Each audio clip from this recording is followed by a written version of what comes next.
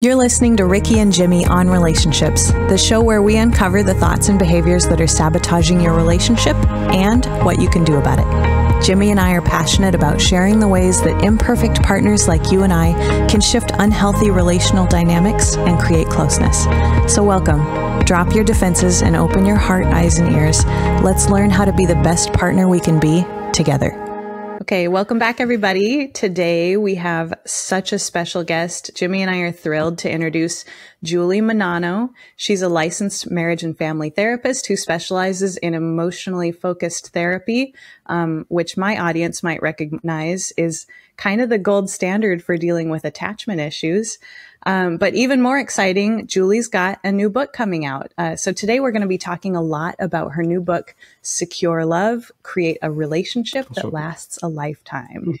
And for the folks who can't see, Jimmy's holding it up. He has an advanced copy, very exciting. Julie, thank you so much for talking to us today. Jimmy and I have been talking about your account as long as we have had a podcast. Wow. Well, I know you guys have been longtime supporters, and I just really appreciate that. And I love how we're all working together here to get these messages out. And I appreciate you guys too. I was, let me tell you one quick story about, so obviously, like we've already established, you're one of the first accounts, that Ricky and I talked about once we got introduced to each other. If we haven't mentioned it, your handle is @thesecurerelationship. We already mentioned that, right? Anyways, if you're not, and look for the blue check, because there are a lot of imposters. Oh my gosh, yes. Sell psychic readings too. I'm just now dealing with all the imposter accounts, and it's very difficult to manage. I guess it's a good thing to have, a good problem to have. But if you're not following her, please go follow her, because her account is absolute gold. Yes. And The Secure Relationship, for anyone who's navigating away from the podcast to find it right now. Yeah. Yes. So quick funny story. So you were one of the people that I was like, Ricky, we have got to try to get Julie on the show somehow. And so I reached out to your team, and no offense to them or you, but like I didn't hear back for a while. Maybe it was like weeks and weeks went by, and I was like, okay, so I'm not their cup of tea. I'm not, like they got other things to do, and which is fine. Like, when you reach out to people that you look up to, there's going to be some people that are like, oh, that's okay. And so I essentially gave that up, and then just randomly, maybe one of your assistants reached out and they were like, oh yeah, like we'd love to do this. And so it was such a wonderful, I was like, oh my gosh, like the stars are aligning. And then, and then I got your new book, which is available at the end of January, but you can pre-order it now. You can pre-order it. Yeah. It's available everywhere. All over the world. I've checked all sorts of Amazons. It is coming out in multiple languages. It has not been printed yet in multiple languages, but those deals are already done. So eventually that will be the case. Yeah. Well, I absolutely loved it, and can't wait to recommend it on all my other pages. But anyways, I'll let Ricky start. I've said enough. Well, Julie, I brought some questions to this interview today. I think Jimmy has some questions for you too, and we maybe we'll just start right in on that, if that's how you'd like to. Just some general attachment and relationship questions, unless you would like to dive immediately into the content of the book and who the book's for. Mm-hmm. I think whatever feels is best for your audience is great for me. Yeah. Okay, cool. Well, maybe, and we can do a little of both. Maybe we can ping pong back and forth on those topics. So the number one question I had for you was, my audience is mostly unmarried, maybe newer couples dealing with a push-pull dynamic. And what advice would you have for new couples who find themselves in that pursuing, running, troublesome thing, and then they want to make it work, but they're not necessarily serious enough to head into couples counseling together? Do you have advice for couples like that? I do. If I think that my advice is always, once you kind of make that commitment to go forward, on a permanent basis, then that's when it can be so valuable to go do a few sessions, maybe just 5 sessions of couples work. If you didn't grow up in a home where you were modeled or had experiences with healthy relationships, it's almost like I don't, mandate's kind of a strong word, but it will prevent many, many sessions of couples work later. But you're asking like, hey, we haven't made that commitment yet. So what I would do is learn your negative cycle, right? Every couple has this negative cycle. Virtually every couple out there will have it, unless you're already, super securely attached, right? But if you can relate to any level of that insecurely attached dynamic, it's going to show up in a negative cycle. If it doesn't show up in a negative cycle, it's not an insecure attachment, right? Because we're not just saying, hey, you have an insecure attachment. We're saying, what's the cost of this insecure attachment? And the cost is how it shows up in these communication cycles that are going to be triggered by conflict. And couples who aren't serious can easily have conflict. And, how they manage that conflict is really ultimately going to determine the health of the relationship. And the conflict can be surrounding their closeness. It can, how much time they spend together, how much separateness they have. It can, their sex life. It can revolve around household chores and just kind of having a life together, if that's relevant for them. And it can just revolve around how they do conflict to begin with,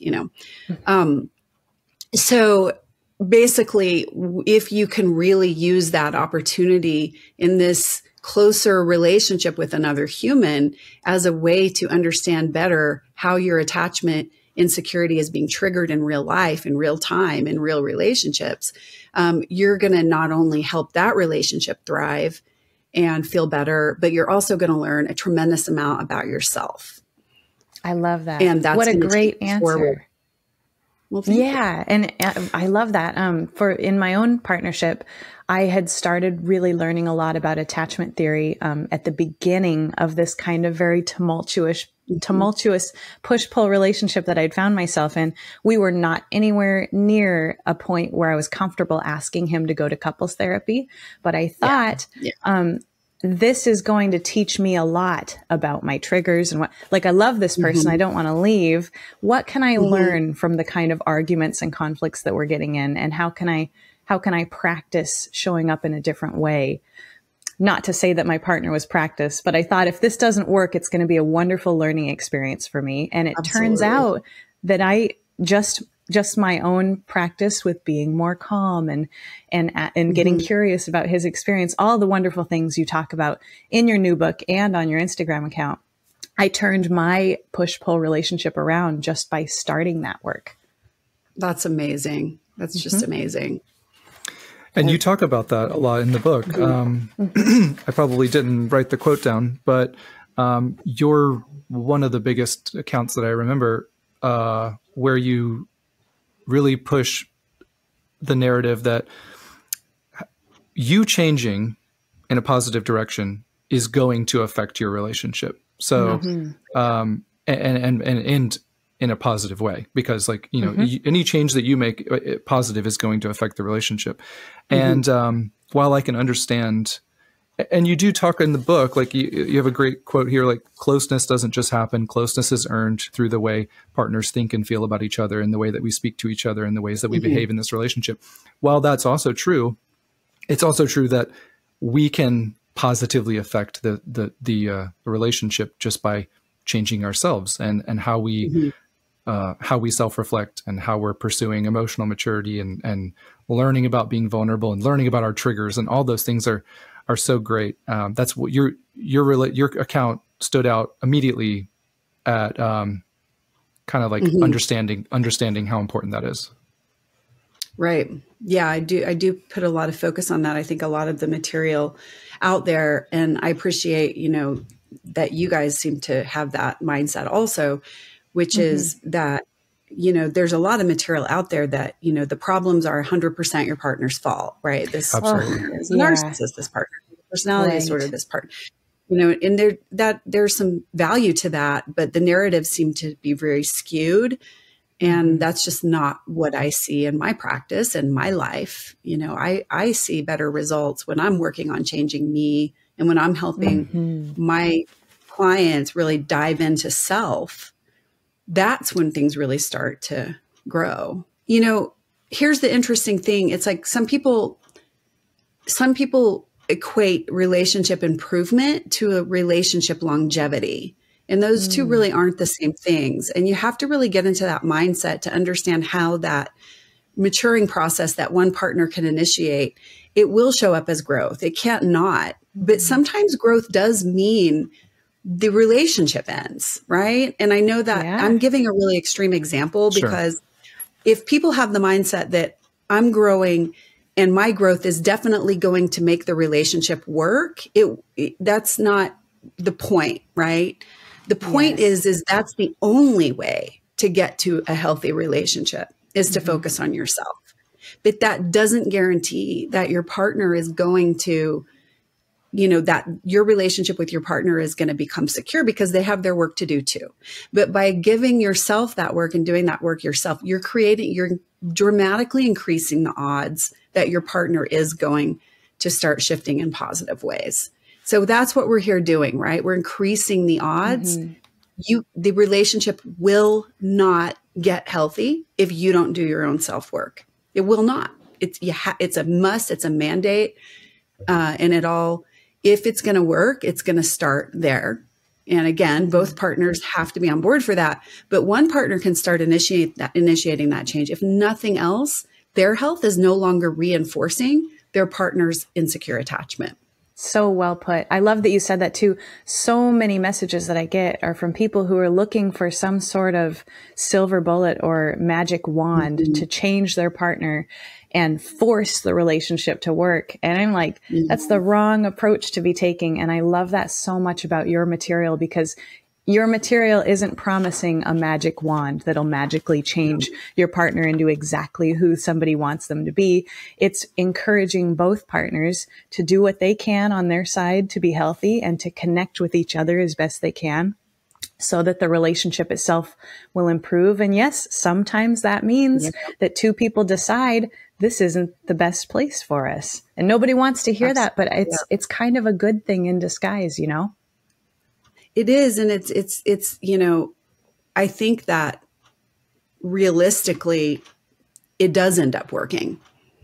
I believe that. I believe in this work to the point that I do believe if people have basic compatibility and they have love for each other, but the mindset can't be, I'm doing this work to make the relationship be saved. And it's interesting because there was a big point of, kind of contention, not contention, but disagreement in the subtitle of the book, Secure Love, because the subtitle is Create a Relationship That Lasts a Lifetime. And that didn't quite fit with me. And, I have to work close with my editors and my publishing company, and we all have to kind of work together, and they really liked it. And they felt like, okay, we're meeting people where they are.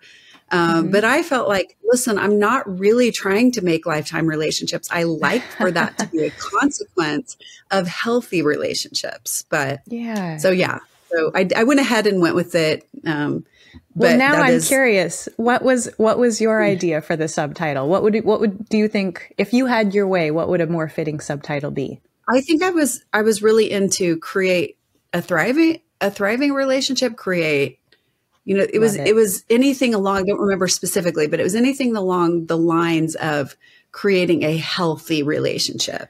Yeah. And longevity in a lifetime relationship is a byproduct of that, not the end goal. Yeah. Can be. Exactly. It doesn't have to be. And have a healthy relationship in part ways, but if it is going to be a lifetime relationship, I don't want it to just be a lifetime. But all three of us have seen plenty of people be together for a lifetime and have a terrible relationship throughout that lifetime. Oh yeah. And so that's not what I'm going for. I'm going for healthy. And if it's healthy and two people are committed to each other, then I want that lifetime to be a byproduct. I love it. Yeah. One thing that I wanted to say was your account does such a great job. Before I say that, I do want to go back to the narcissism thing just one quickly, because it's difficult to have what you have, which is a thriving account with over 1 million followers, and you don't talk about narcissism, which I'm grateful. I mean, maybe you do just very sparingly, but very sparingly, yeah. But in today's culture, that is such a buzzword. We've replaced the word self-centered with now that's just narcissism. So everyone is, for so many people, it's like 60% of the population is now narcissist. Right. Anyways, I just wanted to congratulate you on, most accounts that grow so big that they're usually just, like you said, really just focusing on blame instead of what you do, which is focus on so much vulnerability. And one of the things I love about your account is you really give people, you give people the words. And I know you're very proud of that, and you should be, because that's what people really need. They need the words. And I wish I had a good example, but I think I can remember one. You say, we have to get to the point where we can say to our partner, when I shut down inside, I'm feeling overwhelmed. I'm feeling like nothing I say is going to be good. Nothing I say is going to help. So it makes me just want to shut down. But I can see now that that leaves you feeling unheard or alone or abandoned. And when we can frame it like that, because that's essentially what we should all learn how to do. I know I had to, not being a coach or a therapist or a counselor, just a regular person, I had to learn how important that is in my own relationship. Yeah. But you do such a good job at giving people those tools to learn how to be vulnerable and to say those, that's really difficult to even conceptualize, much less to say to your partner in a vulnerable moment. What advice would you give to people to kind of start them on that journey of how can I really be more vulnerable? How can I be more self-aware? Yeah. I mean, I think that, if I really want to give the most simplified answer, the first step is starting to recognize the bodily sensations that accompany what we call feelings and emotions, right? So many people either are so overwhelmed by those sensations that they aren't able to sort of sit and pinpoint it. And other people are so cut off from it that they really don't understand that emotions happen in our body to begin with. And so whether you're aware of it or not, it's really hard to make that connection. We're not, I appreciate the fact that somatic therapy, understanding our emotions through the body has taken on such a momentum in the last 10 years because it's really been the missing link in psychology. And that is changing everything. And I think when we can really start to tap into that first sensation and then start listening to it and being curious about it and saying, what is this trying to tell me? Can I put some words to this? Can I sit with this? This is the pain, right? This is it. This is the threat. This is the sadness. This is all of it is here. And what can it tell me? What can I learn from it right now? And that kind of sets you on this journey of knowing more about what to say, because what to say is already there. It's just a matter of finding it and starting to put words to it. And, once, I have this kind of outlined in the book, how to kind of go through this process. And then also just getting some therapy that's designed to help you know what's there. And in those most vulnerable, tender, ouch spots in your that are really showing up in your body. And so it can be a matter of, okay, my partner just, something really specific. Like I noticed a kind of a vacant look flash on their face when I was trying to tell the story. And all of a sudden a flare inside of me happened, right? My chest started to get all itchy or tight or whatever that is. And maybe what that's saying is I'm not being heard. They're gone. Do my needs matter? Do they want to stay connected to me? That's a fear. What am I afraid of? And then what am I now doing with that? Now I want to start protesting because I'm trying to pull you back in. Hear me, hear me, hear me, hear me. So I can feel safe. And this horrible ouch will go away inside of me. And then what happens is when we just launch into that protest, now what does our partner do? Right? Who knows what was actually going on with them, first of all. So they might feel misunderstood or they don't know how to respond. And so they're going to need to do their own work around this. But just sticking with the first partner, that's when we kind of have that ability to say, hey, when you see me in this protesty place, here's really what's happening is I start to get scared. I start to get scared that maybe you're not present. And then instead of asking you, because I never learned how to put words to that, I just want to start. My protest is my way of trying to pull you back in. And I can really see how that lands on you in a way that, doesn't feel good for you.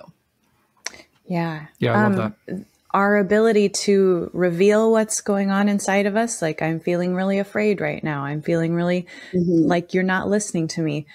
Being able to reveal those kind of things, it's like what you said about it kind of being the missing piece.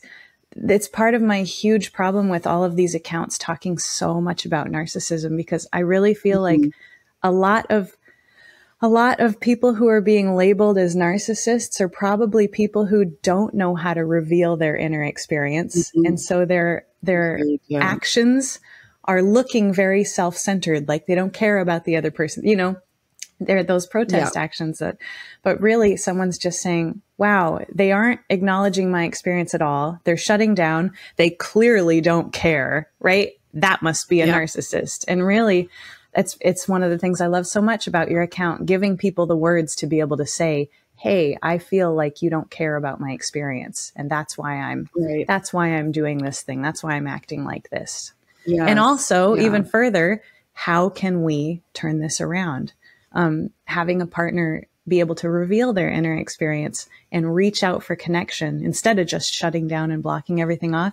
Julie, I really believe you're saving relationships. If myself and my ex-husband had been able to say, I'm shutting down because I'm afraid. I'm shutting down because I feel like our connection is in danger and I don't know what else to do except to shut down or to yell. I don't think I would have been divorced. So I think there are a lot of couples out there who probably owe their marriage continuing to you and your account and the words that you've given them. So thank you for that on behalf of those couples who aren't able to talk to you. Honestly, that right there is why I'm here. I mean, ultimately, you guys have helped so many people too. And it's just that feeling of knowing that you're making a difference is everything. Yeah. So I always deeply appreciate when I get that feedback. It just really fills me up and keeps me going. So thank you. It's very motivating, Can I quote you real isn't quick? It? Sure. It is. Book? Yep. I'm sorry. Can I quote you real quick in the book? Because this is talking exactly about what you say at one point, I think we're missing each other right now. What are you hearing me say? And I think I feel like healthy relationships or secure relationships, maybe I should say, they really hinge on both partners being able to do that. It doesn't have to be exactly at the same time, but we both have to be able to do that to each other. I mean, how many conflicts, how many fights could be completely just cut off with one person say, I think we're missing each other. What are you hearing me say? And actually caring to listen to what that person is trying to express.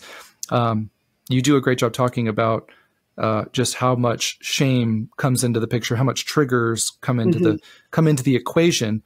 I don't mean to pigeonhole you, but if you can talk a little bit about, I know how important it is to recognize that shame and those triggers, but what I struggle with personally, even somebody who's really interested in this stuff, it feels like in the moment, that part of my brain switches off, and now I'm in the reactive part of my brain, and I can't even.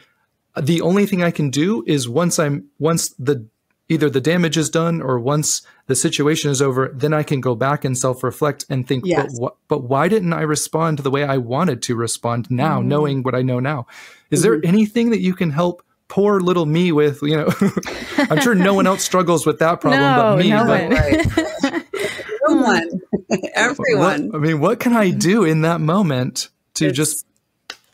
Yeah, I mean, there's a few strategies, and none of which are perfect. Unfortunately, when we go into that red light brain, it is incredibly difficult when you're in a state of threat, right? And when we get threatened, we go into protection, and it's really, our nervous system is sort of hijacked that rational part of the brain, and it's very, very difficult. And sometimes the best thing you can do is just, take a break, breathe. Sometimes the best thing you can do is just screw up and repair it later. Yeah, absolutely. Because those repairs create safety, and safety is the antidote to the red light brain, right? And so safety actually safety in the relationship will contribute to more co-regulation. So sometimes just focusing on the repairs can give people a better sense of empowerment. But it really comes down to, I think in the moment, And, you know, this might not be technically accurate, but I think there's something to be said for being able to access empathy in these moments is Yes. huge. Empathy is actually one of the most self-regulating experiences because you're out of your own self and your own fear. Now, it's very difficult to take that leap, right? When you're in protective place. But the more people are able to dive into themselves and really find those deepest, darkest places where we view each other. I mean, we all have these insecure parts, no matter how many other parts we have that are confident, right? Insecure. We all have these parts that say, what if I am bad? What if I am a piece of, what if I am an awful person? What if I am just too much? And, you know, a loser. I mean, the terrible things, right? That people have inside of them. And that's what's being protected at the end of the day. When you go into this red light brain is, I don't want to go to that place. So what I have to do is I have to stay up and protect. And that's what we're protecting. And so I have, you know, this experience with my daughter recently where she had she's in 9th grade. So there's a lot of girl drama going on right now. Oh, yeah. And it's really hard, especially when you have these kind of like emotionally kind of healthy kids and like the other ones aren't super emotionally healthy. And, and it's like, but they're their friends. They love them and care about them. Right. And so, and so she was telling me this, you know, we were talking about it for a long, long time, hours we've talked about it. And this thing happened and they were, the 3 girls in the group kind of turned on her, right. Which was devastating for her. And over this kind of mistake that she had made. So, what happened is that she was so mad at them, right? She was so stuck in kind of mad and blame, you know, and couldn't empathize with them, like couldn't because she was in protective place. And through talking and talking and talking, and I was really able to help her dive into her. And we were able to find this place in her where she's afraid that maybe she is the bad one. Maybe she is in the wrong. Yeah, we were really able to get to some of that. Maybe, you know, and she doesn't, you know, wanting to convince them that she's a good person. It was kind of like that, like this theme around, and this is what I see with virtually every couple I work with, right? Yeah, yeah. And when I was really able to get her down into that darkest place of herself and empathize with that and feel that, I mean, that brought up a lot of sadness in her. And, you know, this is kind of how it works. After we kind of went to that place, that's where she found the empathy for them. All of a sudden, we didn't have to force it. We didn't have to say, hey, why don't you look at their side of the story? Like it naturally happened when she was able to go into her darkest place. And I was there to help her with that and find that and start putting words to that. And she was able to start helping herself and empathize with herself. So I think there's just so much to be said again for the self-work around this, because really it's not until we can fully go to those dark places and really show up for ourselves and have help from others, that we can't really access full empathy without that. Oh, beautiful. You know, access I love that. Some empathy, but not empathy when we're scared from what the other person is doing. You know, you can empathize with a homeless person and have enormous compassion for them and be overwhelmed with empathy and overwhelmed for sadness for their condition. But if they start throwing food at you that you give them, which happened to me once, right? I gave someone some food and she started throwing it at me. and she's obviously mentally ill. It's really hard to maintain the empathy. Right. And that's kind of what happens with people in a fight, with partners. It's like, yeah, we empathize with each other so much. We really do. It's very real. But when we get in those fights and we're throwing food at each other, it's very difficult to maintain that. This reminds me too of something that our friend Stan Tatkin. Can I say that since we had him on the show? Is he our friend now? Hey, Ricky, are we allowed to say that early on in this podcast, we have referred to Julie as our friend Julie Menanno at the surgery? We called you our friend long before you were here, but now we'll just continue saying that. I love friends, and I'm going to call you my friend. Okay, fantastic.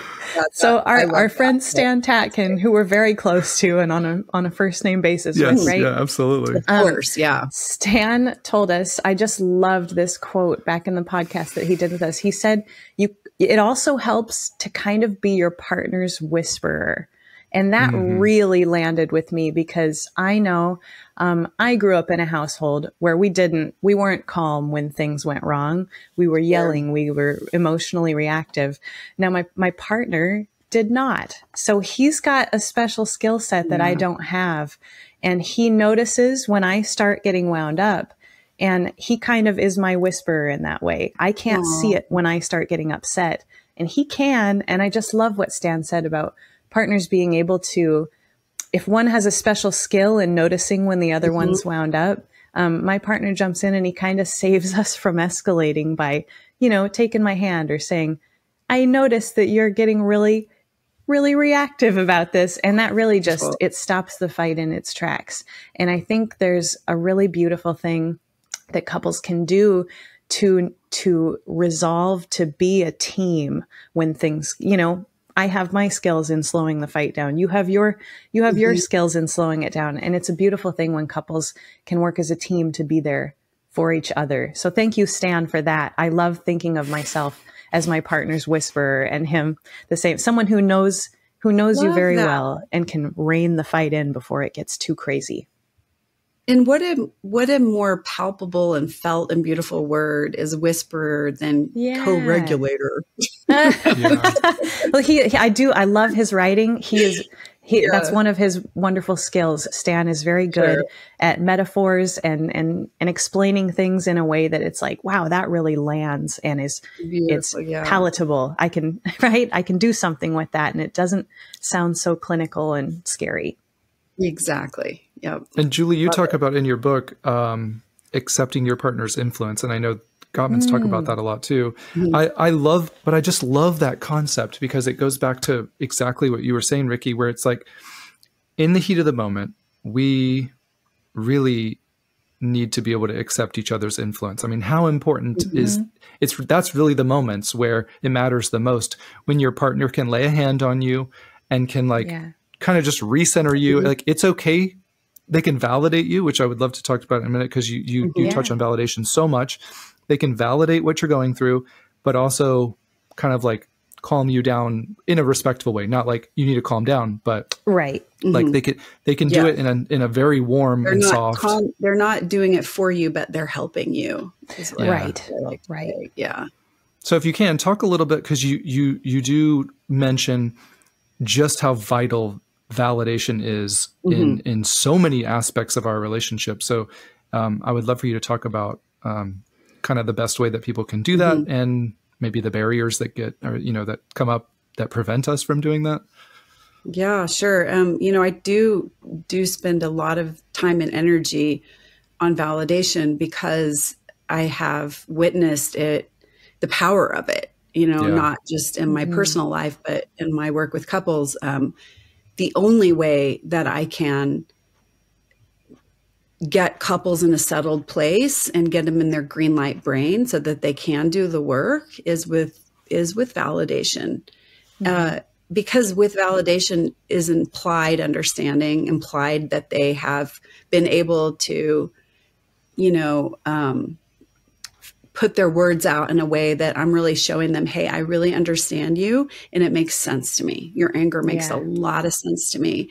And, me and many couples therapists out there, and myself included earlier in my career, probably one of the biggest blocks was not sitting and helping the partner with their anger, right? It was kind of like, let's gloss over that and go right back right into those deeper vulnerabilities. And just being able to validate someone's anger, that anger will get out of the way when you validate it. You might have to go back and forth. They might go down, up, and you kind of have to follow them. But eventually, so that is just, first of all, that's just validating anger is just one example. There are lots of experiences that someone can be sharing with you that aren't related to anger. You're not accepting how they act on those experiences, but you are making a lot of space for the feelings. And one of the reasons it's so powerful is there are many, many people that I work with that have never been validated once in their life. Yep. We just don't grow up in validating homes, And so Yeah, I mean, I just put such a focus on that because it probably, I think, is, probably the most powerful way to help someone self-regulate and co-regulate is to help or whisper to them, is to let them know that you see them, that you hear them, that their feelings make sense to you. They're not alone with it. And, what kind of blocks that? I mean, one block is just not having any clue what it looks like, what it sounds like, not having felt experience of it. Sure. And so kind of that's where I'm kind of trying to come in and say, hey, here's what it feels like. Here's what it sounds like, giving those tactical skills.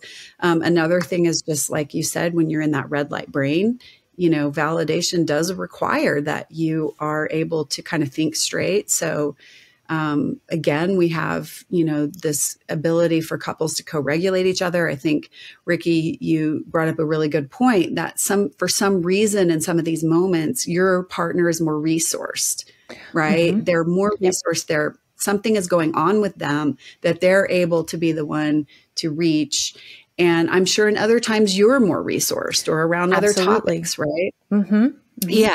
And so that is, one way. And I think it's, using validation in safer moments when it is easier to do can give you practice and can give you, the experience of being successful with it, which is going to help you have tools. Sometimes the most dysregulating thing about conflict is not knowing that you have a sense of empowerment and tools. Mm-hmm. Yeah. So sometimes there are just wounds built up in the relationship where it is more difficult to show up for your partner. And in that case, we need to look at repairing some of these old wounds, which again, I address in the book. And then sometimes, there was another good block that I lost. Sorry. Can I piggyback on that real quick, Ricky? Oh yeah, go ahead. Mm-hmm. One of the blocks that I feel like is so important, and you talk a lot about this in the book, and you're so good at talking about the negative cycle. I think one of the blocks from that we can validate in this environment, but it makes it so much harder to validate when your partner is not being vulnerable. Like when they're screaming at you, you're a self-centered narcissist. You're so lazy. All you think about is yourself. Yes. When if I'm teaching, I don't teach, but if I'm helping people to validate, they're looking at me like, how am I supposed to validate that? They just called me a self-centered narcissist. What? I don't understand. You want me to just agree with them? And you made such an important point there where it's not agreeing with the behavior, nor is it agreeing with any accusations or name calling. Mm-hmm. What's so important is if that person could be vulnerable and instead of calling you a self-centered narcissist, they say, I'm feeling like my needs don't matter to you. And that makes me feel very hurt. That makes me feel abandoned. Mm-hmm. Those are feelings that you can now much easier you can more easily validate those.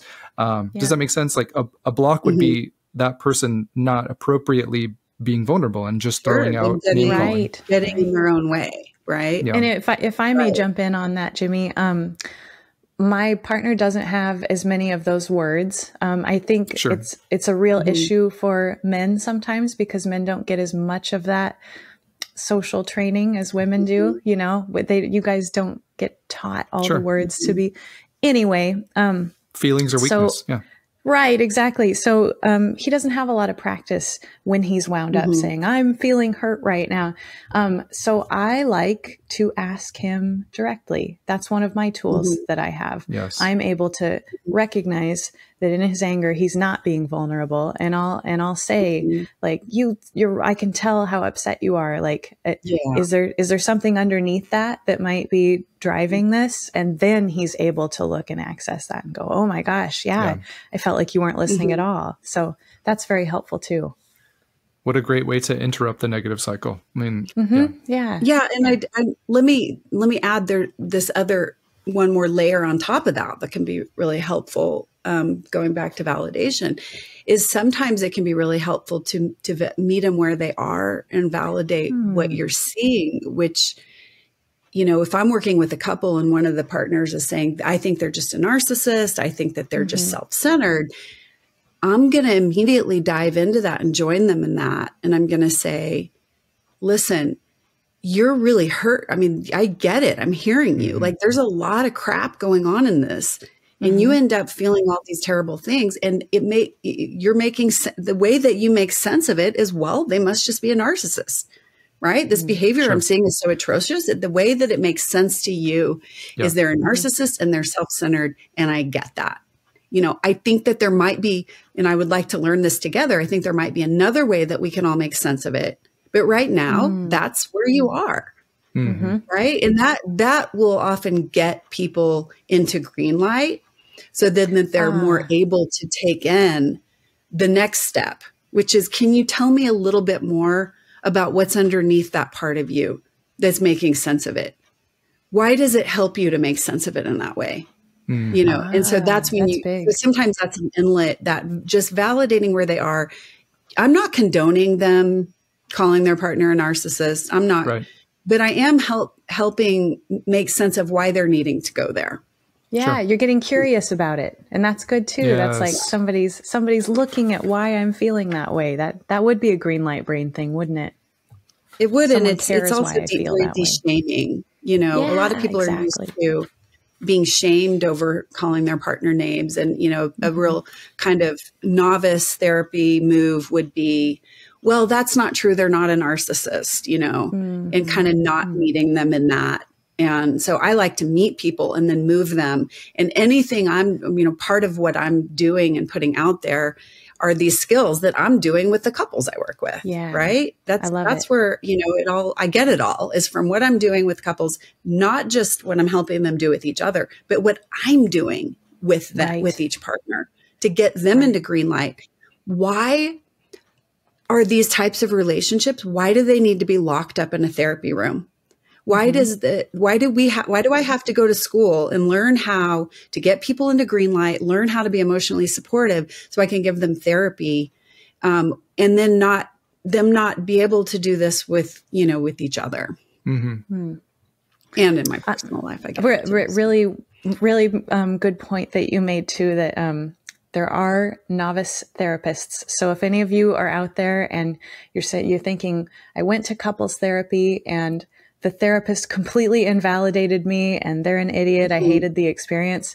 I want to reassure people that all therapists are different. And if you had an experience with one and they didn't jive with you or they did invalidate you, there are others out there that you might have a better experience with. So I know a question.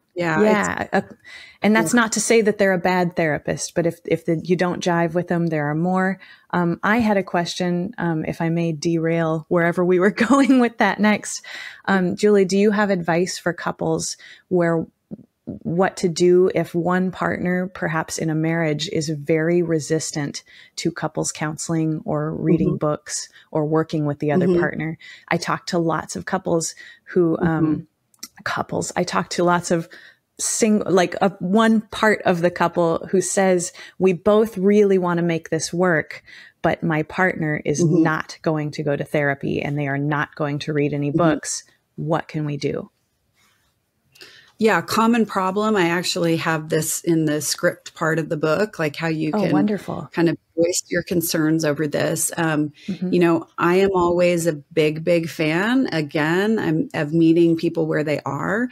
And so what happens is this topic of going to therapy becomes part of a negative cycle where one partner is saying, you don't care because you don't want to go to therapy. You refuse to look at your stuff, coming at it in this kind of blaming, critical way, kind of shaming, right? Yeah.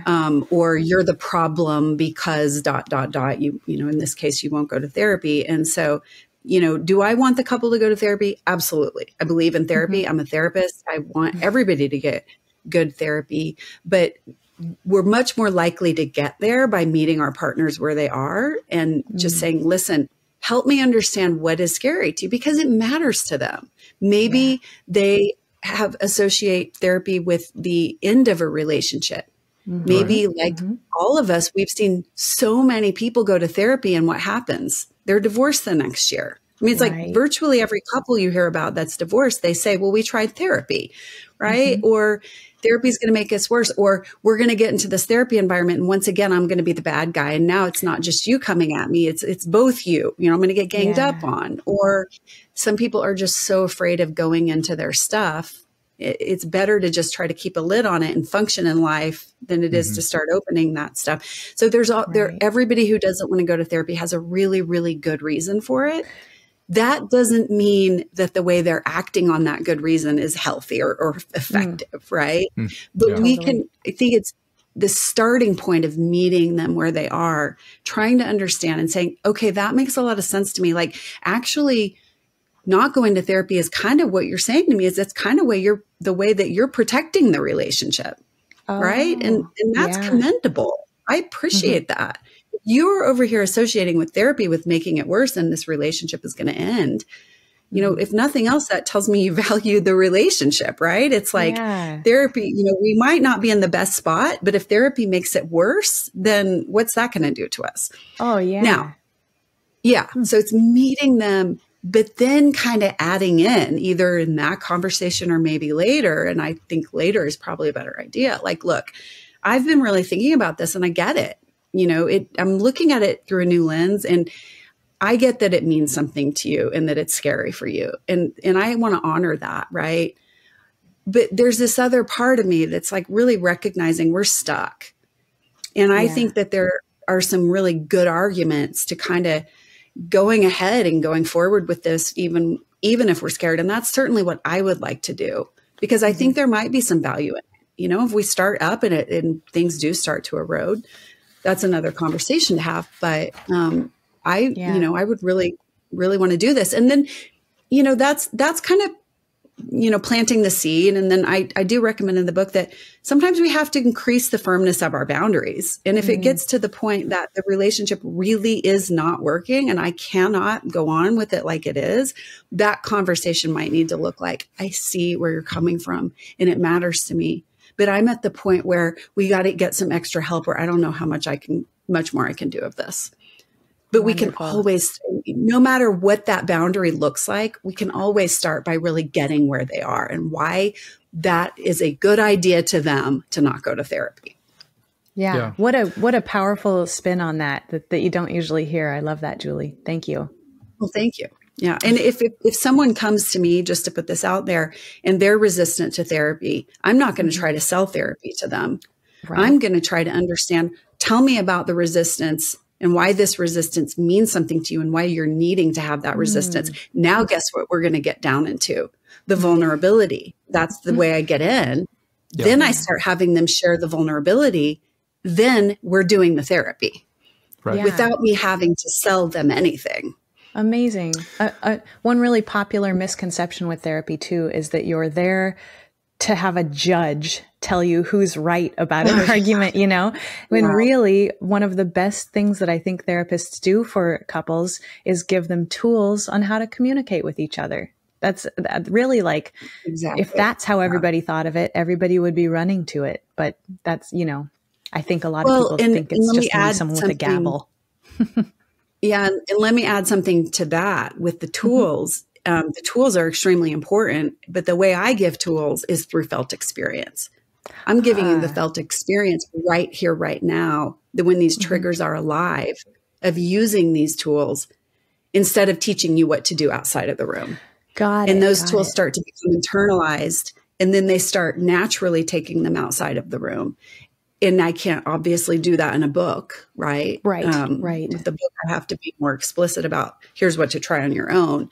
But I think that there's so much value in this type of work. I'm doing EFT, emotionally focused therapy for couples. That's how we're trained. We're trained to provide corrective emotional experiences around what's happening right in front of us. Because if you bring a couple into couples therapy, 100% their stuff is going to come up and they're going to go into a negative cycle. And now I have the opportunity to work with it real time. Yeah. And correct me if I'm wrong, but the theory is that, and you wouldn't say this is theory because you've seen it happen over and over, obviously, but the theory is that when I give them that experience of both of them actually seeing each other, maybe for the first time, being vulnerable and being and feeling validated mutually, that is so comforting to our nervous system. That's such a positive experience that we can only naturally want more of that. Is that correct? Yes. Yes, definitely. Part of it is I want not only for them to feel so good, but also to feel successful with a new way of communicating. So it's not just the connection. That's a huge piece of it, but they have not been successful up to this point. Right. So when I'm sitting there and I'm very kind of, this is me being silly, tongue in cheek, but I'm very controlling. I'm so kind and gentle, right? But I'm also creating a very, very controlled environment where you're not talking to each other. When you first come to my room, I'm facilitating every single thing that you're saying to each other. I'm spending time with each partner, diving into your stuff. Now I'm going to help you communicate, diving into your stuff. Now I'm going to help, and some of the hardest couples I work with are those who have been in other types of therapy where this isn't the case. And they've really developed all these bad habits that we're just here to spew and vent. And you're kind of just here to like somehow create some sort of safety, which, but anyway, so the point is that they haven't had experience talking about whatever these topics are, or, whatever it is for them in a way that's been successful. So what am I doing? Yeah. I am helping them be successful. And if you figure out a way to be successful at something when you haven't been, you're just going to do it. You're just going to eventually, that's the way you're going to get the need met. Why bother trying these other things? So I'm just sort of trying to make their old coping mechanisms, extinct them, and give them some new skills. But again, it's not teaching the skills conceptually. It's experiencing the skills, the felt experience of closeness, the ability to be successful, the ability to have, being heard, understood, validated, and responded to. None of this matters if we can't live a life together and work through our problems together and figure out money and figure out sex and figure out parenting and figure out where we're going to live and in-laws. The work exists, and I do this work to help them not only feel close, but to get through those conversations in a way, again, where they can actually work together. So it's not just touchy-feely, it's also really practical. Yeah. And the experience of that success that they have connecting probably gives them new confidence that they didn't have before. We have connected before, and that felt wonderful. I believe that we can do that again in the future.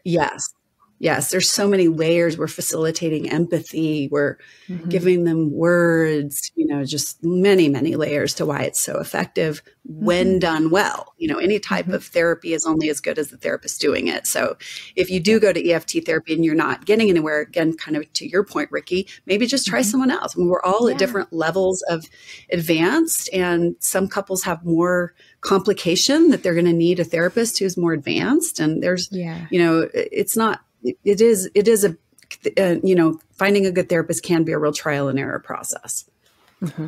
I'll let Ricky do I don't know how many more questions we have, but I love the way we've talked about how we protect ourselves numerous times, and you have a really good, this quote blew me away. You said, remember, shame tells us to hide the parts of us that we don't believe are acceptable to others. And then you went on to say, so if we don't like being seen as incompetent or viewing ourselves as incompetent, it's much safer to project that onto someone else sometimes. And that's big. That's so big. How it's so vital. I'm sure you would agree that we all pay attention to how we protect ourselves in all or how our shame manifests itself. And you talk a lot about validating our. It starts with validating our own. Ourself, you say self-validation leads to self-acceptance, and that's like the opposite of shame. How important is that? Can you speak to that on how essential? Can't do this work without it. That's where we're talking about our attachment style with our own selves.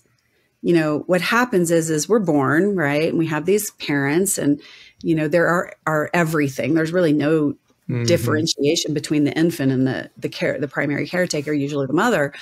And so we are learning and developing a relationship with self based on how our caretakers are interacting with us. That's the template. the way they're interacting with us. If we're getting messages from them, we're too much, or nobody's really going to show up. We just don't learn how to have that healthy relationship with self. And then that healthy relationship with self is then later what we take into our, adult or adolescent relationships. And there's just no way around having a healthy relationship with yourself and being able to meet your own emotional needs, for validation, for acceptance, and that's not to say that we don't need help with that, because we do. We get it. We get a relationship with ourselves, healthy or not healthy, by how, we start with a relationship with other, period. It doesn't start randomly. Mm-hmm. Our relationship with ourselves comes from relationship with other, which is the early caretakers. So yes, we need to learn as adults to be there for ourselves and be our own caretaker, but that doesn't by any means mean that we can't have help from others, right? And that help from others is the attachment style and attachment security and safety with others. And that getting messages from another person, you are good, you are valuable, you are acceptable, is going to positively impact our relationship with self. Yeah. But and perhaps I sorry to interrupt, but is that not something that we can do completely alone in a vacuum either? I see that a lot online, this like staunch individualism, take care of yourself. And I really, that kind of flies in the face of things that couples therapists tell us, which is exactly what you're saying right now, that we learn who we are and how valuable we are in those caregiver infant relationships. You can't do this stuff all by yourself alone to feel like you're worthy and good. And that's another reason that therapy is such a valuable experience, because a therapist like yourself helps couples communicate to each other. I care about you. I'm here for you. Right. Sorry, I didn't mean to derail your point. That was wonderful. No, that's okay. I mean, at the beginning of the work, they can't give that to each other. So guess where they get it? From me. Right. And so I'm using that relationship with each of them that I am now going to transfer from me and them to between them. It's almost like I'm the stand-in caretaker until they start to get there on their own. And, that's one reason I shifted early in my career from individual work to couples work, is because I wasn't happy with creating this beautiful relationship between me and them not having it in their real life. Yeah.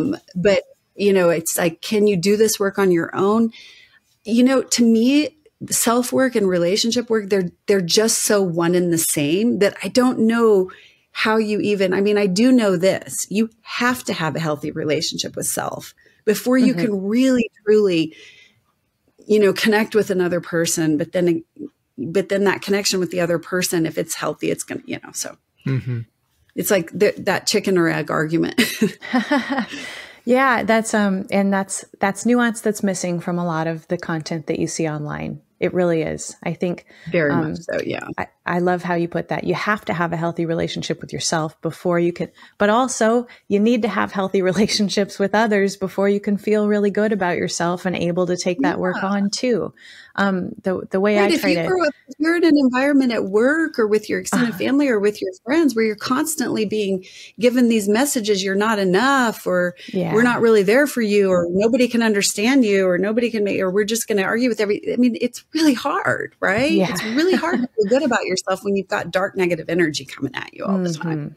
Do you think that people can get some of that from non-romantic relationships if they're starting the work and they're needing help, feeling good about themselves and confident?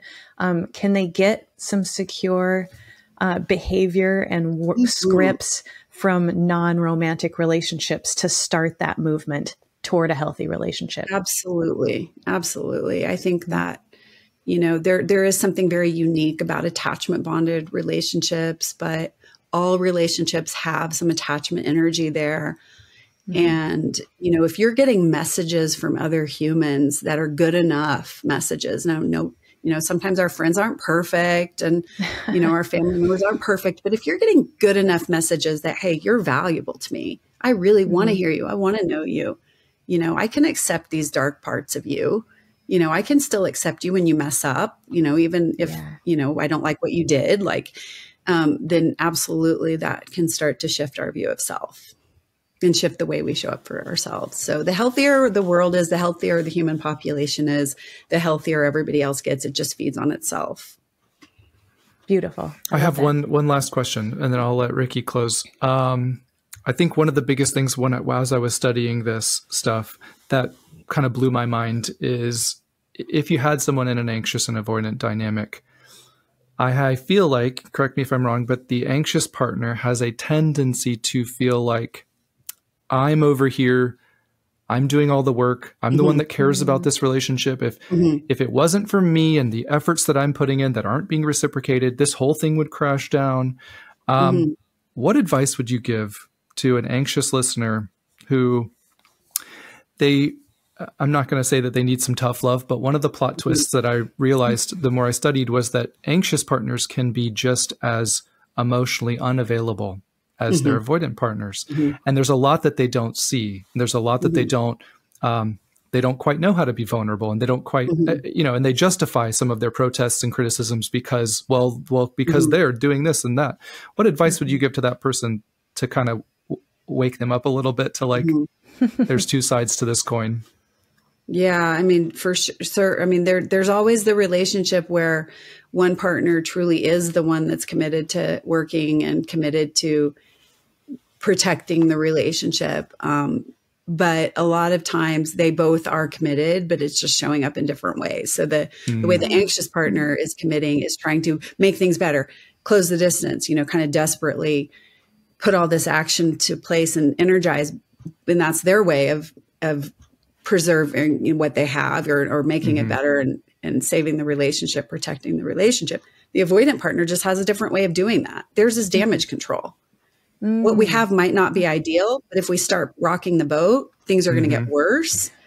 And so they're both really protecting the relationship in their own way.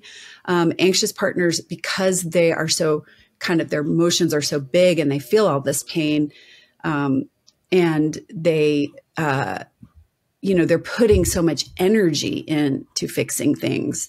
But I love this line. A lot of times it's watering the plant with gasoline. It takes energy to water with gasoline, but you're not, nobody's doing this on purpose. They just haven't yet found what works and how to be successful. And when we're getting all this information that avoidant partners are, bad and evil and narcissistic and don't care and not committed, what is that doing? It's reinforcing, I want to change you. I want to change. You have to change. You have to change. You have to change. That's the gasoline. Yeah. And the water is watering yourself and being able in an interaction, to your point, anxious partners are definitely not fully emotionally aware. Yeah, they feel the emotions, but they're not competent and successful at stepping back, checking in. Where is this in my body? I mean, they're often as equipped to do that as the avoidant counterpart, but they confuse, once again, the overwhelm and the fact that they feel the pain and they're aware of the pain with emotional availability. Right. Or they confuse emotional venting with emotional availability. Or they confuse their partner coming to them and sharing a problem and them saying, well, what's wrong? Why are you this? Or why are you that? And kind of trying to force their partner to talk about their feelings. That's not emotional availability, And again, nobody's doing this on purpose, right? We're doing everything we know how to do. Both partners typically are really, truly doing everything they know how to do. And they read these books that say, and they read my content online, right? Even you can use that. And they say, you got to tell me, what's happening in your body, or what are you scared of right now? But it's not, hey, here's what's going on with me, right? When you bring this up to me, you had this problem at work. What happens in my body is I start going, oh no, panic, are you upset, or bad things going to happen? And then I want to kind of anxiously, I think I'm being emotionally available because I'm anxiously trying to get you to talk more about it or something. But it's really about soothing my own nervous system instead of showing up for your nervous system. Well, I think we're getting close to our time. So, Julie, I want to There was a quote from your book that I really loved, that I think would be a good one to end on, but we can talk about it a little if we want. You said, underlying every fight, argument, silent treatment, and passive aggressive comment and attack is an unmet attachment need. And what a wonderful way, what a wonderful thing to keep in our mind when we have a partner who's doing literally anything that triggers us or upsets us, to remember that they're not somebody who's out to get our goat, but rather somebody who has a need that they might not know how to express. How beautiful. I just wanted to say thank you. I know that your book is just jam-packed full of other quotes like that would make somebody go, oh my gosh, this person is on my team. They just don't know how to show up that way, you know? Right. We're just not seeing it. Exactly. Yeah. Yeah. Thank you so much again for doing this and sharing all this with us. You're very, very welcome. Anybody who's interested, again, this is Julie Menanno, and her book is Secure Love, Create a Relationship That Lasts a Lifetime. And you can find it probably literally anywhere that you buy books. Jimmy, you may be able to throw a link to it on this episode. Yeah, for sure. So that would be good too. And Julie, tell anyone else where you want them to find you, your website or just your Instagram. My Instagram, I do have a website, thesecurerelationship.com. There are tons of resources, podcasts I've done. I do have a clinic that, I run for people looking for this type of work. I have a group of therapists working for me that are right in line with what we're talking about today. Just lots of resources there. Anything I have to offer, you can find on my website. But my Instagram account was sort of like the flagship, that's where all this started. So there's so much. I mean, to be honest with you, nothing in the book is not on that Instagram account. It's just the book made it really user friendly and organized and much more easy. The posts I put up are all kind of disjointed and right. But if you can't afford the book or can't afford therapy, please go to the Instagram account. It's all free. It's all there. And thank you from the bottom of every one of our hearts for offering that kind of information for free to the world. That's amazing, Julie. You've really changed the internet for the better by creating that account. Well, I really appreciate that. And I think that likewise for you guys. Yeah. Thank you so much.